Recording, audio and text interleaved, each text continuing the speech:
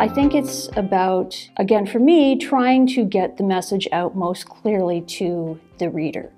So when I'm revising, I try to keep that in mind as I'm going through.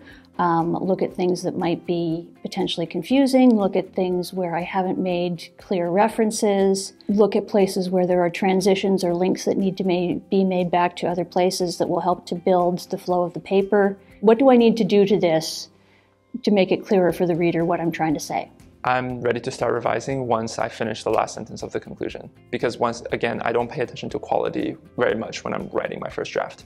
So I consider everything after the first draft revision process. Taking a break is really helpful. So when you're revising, making sure that you put some distance in between yourself and this thing that you've been working really hard on for the last however long, week or maybe months, if it's your dissertation or a thesis, taking a little break to go back with fresh eyes and also asking other people to read it. So that always helps to get a diversity of opinions and also just get that audience point of view and see whether or not what you want to say is coming across in the clearest and simplest way possible. I start my revision process often very early, often even before I've written the entire document. So I'll take an early section in the paper and revise that and get the structure really well honed.